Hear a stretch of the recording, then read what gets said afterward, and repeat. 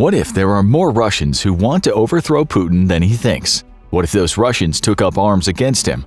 Guess what? Much of this is already happening, and these groups of dissident Russian partisans are now launching raids on the territory of their own country. But who are these anti-Putin Russians, and what do they mean for the war?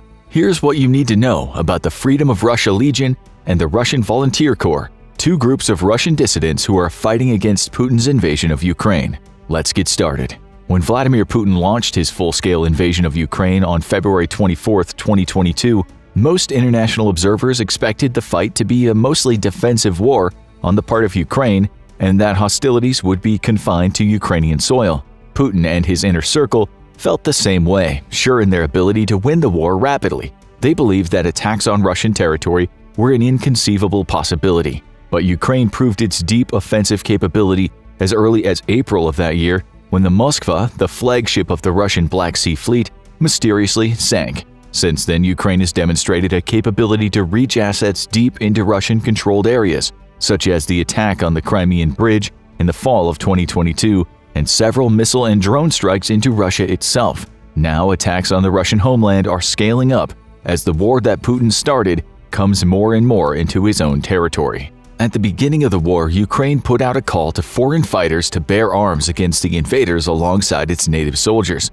Thousands of people from all over the world took up the offer, but perhaps most surprising were the Russians who defected from their own country in order to fight on the side of Ukraine. To them, the basic reason was simple. Vladimir Putin and his regime in the Kremlin are not the same as Russia itself, and as long as the former remains in power, the latter will suffer, with the war being the primary piece of evidence.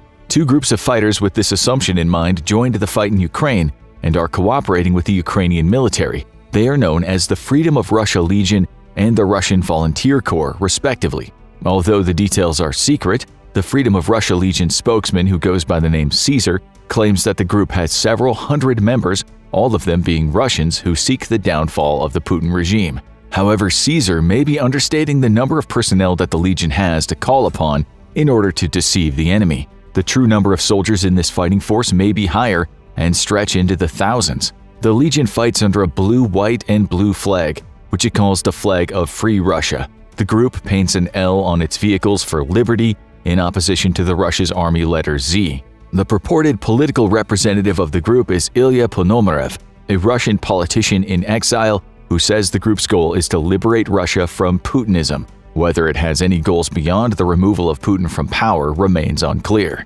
The numbers are hard to come by for the Russian Volunteer Corps, which, unlike the Legion, has neo-Nazi leanings. The leader of this group is a man named Denis Kapustin or Denis Nikitin. He and his group's members have a goal to create an ethno-state composed of Russians, something they ironically believe Ukraine was doing a better job of than their own homeland. The Russian Volunteer Corps also has links to the controversial Azov Assault Brigade, more commonly known as the Azov Battalion, a group founded in Ukraine in 2014 that has also been controversial for its supposedly neo-Nazi ideological leanings. As a result, the existence of the Russian Volunteer Corps within Ukraine's foreign volunteer units is something of a problem for Ukraine and its Western allies. Its extremist political leanings provide assistance to the Kremlin's propaganda that the full-scale war was launched to demilitarize and denazify Ukraine.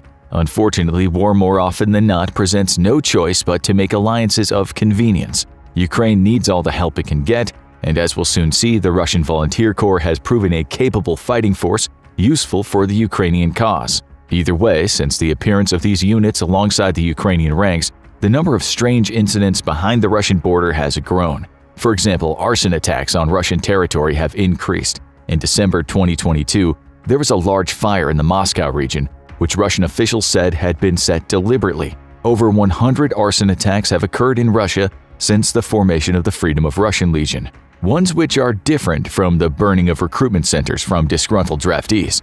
Unlike those incidents, these attacks have occurred on higher-profile targets. They include burnings of chemical plants, the home of a governor, fuel depots, military bases, government buildings such as the FSB building and financial bureaus, the Admiral Kuznetsov aircraft carrier, the Defense Ministry's headquarters, and critical businesses such as the manufacturer for the Russian military's night vision equipment. Such targeted attacks suggest that Ukrainian intelligence was in on the operations, possibly with the help of higher-ups in the Russian regime.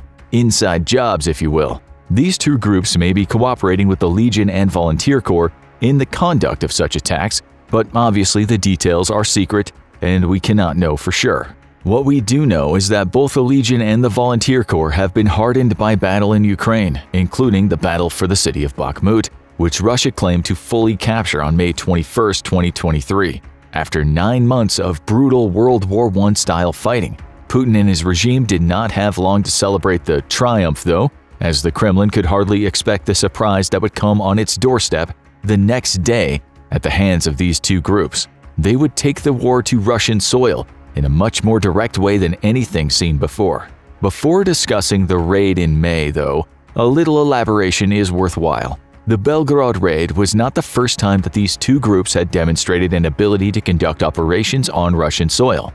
Earlier in 2023, they were building experience in small-scale missions across the border. The Volunteer Corps had made a stir in Russian territory in early March 2023 when it launched an operation in Bryansk Oblast. There, an attack force that Russia accused of coming from Ukraine took several civilians hostage and destroyed a car. The Russian Volunteer Corps did not confirm or deny this, but adamantly insisted they were not Ukrainians and that their attack demonstrated the internal weakness of the Putin regime. The Volunteer Corps then invited Russians at home to free themselves from Putin's regime before withdrawing back across the border. The State Border Guard Service of Ukraine denied that the March attack ever took place. It claimed that any accusations of its existence were a propaganda operation on behalf of the aggressor country. The cross-border attacks escalated dramatically on May 22, 2023, with a joint operation into Russian territory between the Legion and the Volunteer Corps. The operation involved the use of at least one tank and several armored vehicles. The column first stormed past a Russian border checkpoint into Belgorod Oblast and drove toward the border settlements. Soon afterward, the two groups then claimed that they had liberated several towns, including Kozinka and Grevoron, the capital of the district. Once the Legion and Volunteer Corps had penetrated into Russian territory and captured the towns, the groups announced they were creating a demilitarized zone. Further, they declared they would continue their operations with one objective in mind: the liberation of all of Russia from Putin's dictates and the end of the criminal war. Unlike the raid in early March, this was a serious sustained operation that lasted for 2 days with boots on the ground behind the Russian border. The local government announced civilian evacuations, with the governor of Belgorod Oblast, Vyacheslav Gladlov, saying that at least one civilian woman born in 1941 had died during the evacuation measures. The governor directly blamed Ukraine for the raid, accusing the fighters involved in it of being a reconnaissance and sabotage group of the armed forces of Ukraine. According to the governor, the cross-border raid also included mortar strikes on the village of Kozinka and a fire in a hay warehouse in a town called Gora Podol. Additionally, he said that the fragmentation of a missile had fallen into the garden of a house located in the village of Antonovka. In addition to occupying several towns near the border, the Legion and Volunteer Corps were heading straight for the Belgorod 22 facility, a base which stores some of Russia's nuclear weapons. The Russians threw all hands on deck to remove these weapons from the premises, as the most advanced units from the invading force came within a few miles of the base. No nuclear weapons were unaccounted for, but the incident was a close call, and ironically, had it succeeded, the United States may have had to get involved on behalf of the Russians to ensure that such weapons of mass destruction did not fall into the hands of unknown actors. Given the Volunteer Corps' neo-Nazi sympathies, it could have been particularly damaging if this group were to secure the leverage that comes from holding nuclear weapons. After the initial chaos and confusion, Russia launched a counterattack, which it called a counter-terrorist operation. The distinction was important, as it allowed local leaders to more tightly regulate the communications and the movements of civilians in the area. Russia claimed that its counterattack killed 70 enemy fighters, which it says were Ukrainian and not Russian, since according to the Kremlin, neither the Legion nor the Volunteer Corps exist, despite their official designation as terror groups by the Supreme Court of Russia. At the end of the aforementioned 2 days, the Legion and the Volunteer Corps retreated back behind the Ukrainian border, after downing at least one of the helicopters the Russians used in their counter-raid. Their account of losses was vastly different from the Russian casualty figures. Over the course of the entire 2-day raid, the Legion claims it suffered 2 fatalities with 10 wounded, while the Volunteer Corps says it suffered no fatalities and 2 wounded. The groups also claim to have captured at least one Russian armored vehicle and taken several prisoners from their enemy's counterattack force. At the start of June, the Legion and Volunteer Corps announced they were launching another attack into Russian territory. The Legion put out the following statement: "We, the Freedom of Russia Legion, are now near the border of our homeland. Very soon we will advance again on the territory of Russia to bring freedom, peace, and tranquility. Graveron is only the beginning." According to Russian authorities, there was shelling and fighting throughout the night, with civilians in the area being asked to not leave their homes and to remain calm. The local authorities insisted that there is no breakthrough of the armed forces of Ukraine. On June 5, 2022, the Legion and Volunteer Corps made yet another announcement. The groups claimed that they had killed a colonel in the Russian army, Andrei Stesev, in the territory of Belgorod Oblast. According to their statement, he died in battle like an officer with a weapon in his hands, but we must admit that these hands are covered up to the elbows in blood. On his orders, he and his subordinates had systematically terrorized the population of Belgorod Oblast and violated their rights and freedoms. Earlier, Stesev killed civilians in Chechnya, Yugoslavia, Abkhazia, and Ukraine. Video later surfaced confirming these boasts. Also at the start of June, the Legion and Volunteer Corps announced that they had captured Russian prisoners in Belgorod Oblast and wanted to meet with the governor. They offered to free the prisoners if the governor met with them to discuss the current situation in the region and, most importantly, to talk about its future and the future of Russia in general. The proposed meeting place was the church in Novaya Tavozonka. They did not say whether these were the prisoners captured in the raid at the end of May, new ones taken from the supposed second wave of fighting, or another operation. And the role of these groups in the conflict is far from over. On June 8, 2023, Newsweek reported that Russian soldiers fighting near the border town of Shebekina, Belgorod Oblast, had complained about the Legion on the Pskov province Telegram channel. They said, "I would like to see the story of our regiment being slaughtered in the Shebinka and Graveron directions and somehow put the matter to rest." The soldiers added that they were under constant bombardment by enemy artillery and that ordinary soldiers and their relatives were being killed. They also complained about poor leadership in their army and a lack of reinforcements. The unit's message concluded, "We are ready to defend our homeland, but with proper supplies, and to be taken prisoner without arms or with no possibility to counteract is not defending the homeland. On behalf of the 1009th Regiment, we ask you to look into this serious problem and make decisions as soon as possible." The unit that made these complaints is reportedly a conscript one, made up of soldiers mobilized in Putin's partial draft from last fall. Unverified social media videos published around the same time showed Russian units in Belgorod Oblast in retreat, claiming that they were being mowed down and needed reinforcements. All of these operations would be in line with a statement made by Alexei Baranovsky, another of the Legion's political officials. He said that the minimum plan is to create a demilitarized zone on the borders with Ukraine so that Putinists cannot fire ground equipment at the territory of Ukraine from here. This would be, he said, a preparation for the group's main objective, a swift march on Moscow. The latter claim is far closer to hyperbole than reality, but the Legion and Volunteer Corps look set to become even more important as the war enters its next phase after the Battle of Bakhmut.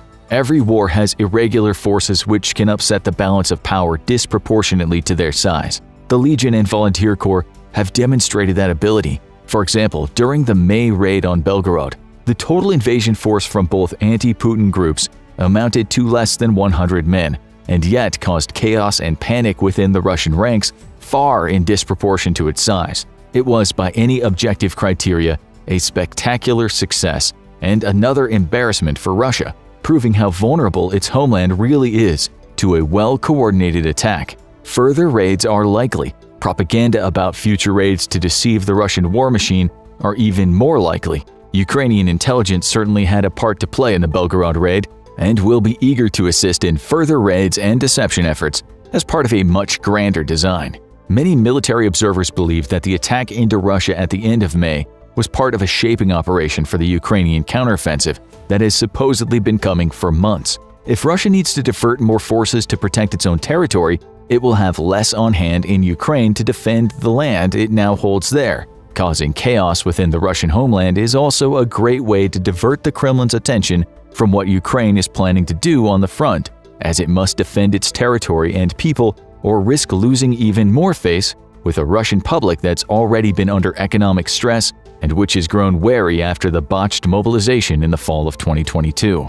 Unfortunately for the Ukrainians, substantial operations on Russian soil have been a taboo since the war began, because their allies in the West are not keen to let them undertake such efforts. The United States and other NATO countries have pressured Ukraine to not bring the war to Russian soil, fearing an escalation of the conflict. Such fears are also why the West has been reluctant to provide Ukraine with long-range offensive weapons, such as certain missiles for HIMARS and advanced fighter jets. Until the start of 2023, the West was reluctant to provide Ukraine with advanced battle tanks for similar reasons. This taboo makes sense from the West's perspective. NATO and other like-minded countries do not intend to destabilize or overthrow the Putin regime in Moscow, despite all the Russian propaganda. Rather, their goal is to contain Russian influence by restoring Ukraine's territorial integrity and keeping Kyiv as independent as possible from Moscow.